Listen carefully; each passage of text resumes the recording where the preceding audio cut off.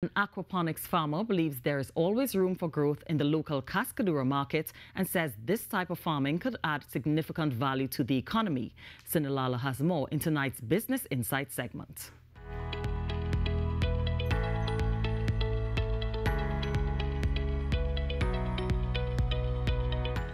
Shivan Kurban, the owner of Fish Fins TT, has been rearing Cascadura fish, commonly referred to as Cascadu, just prior to the start of the pandemic.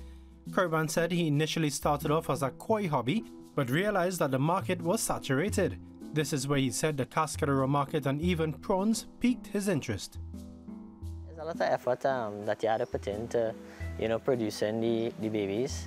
But in terms of profitability, it's pretty good. I mean, a lot of people in Trinidad and Tobago are interested in Cascadu. Kurban has numerous tanks rearing close to 1,500 fingerlings and adult-sized Cascadu, and noted that the TNT market could never be saturated. There's always room for growth, especially with food-related items. A lot of people prefer locally raised fish versus fish that are brought in from Venezuela or caught in mud. A lot of people might think that the fish on the mud ponds would be better, but the fish that are grown in these kind of controlled conditions, they tend to be a lot better in taste. He also designed an autonomous system to ensure a good turnover. If a tank is connected to another tank and you have a disease outbreak, then it will spread throughout the entire system. And then the effort that it will take to sterilize the system and the amount of wastage of water and things you would have, it wouldn't be worth it.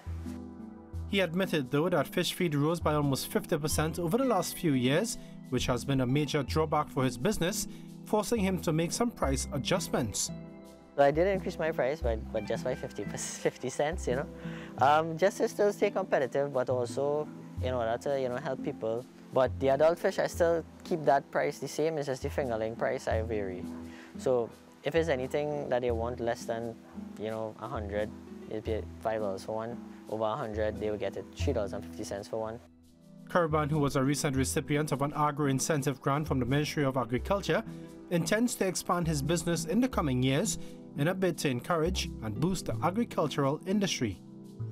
More space, more fish, more shrimp, it'll be significant. I think the people of Trinidad and Tobago will be glad about that. It would allow them to have fish that they love to eat year-round.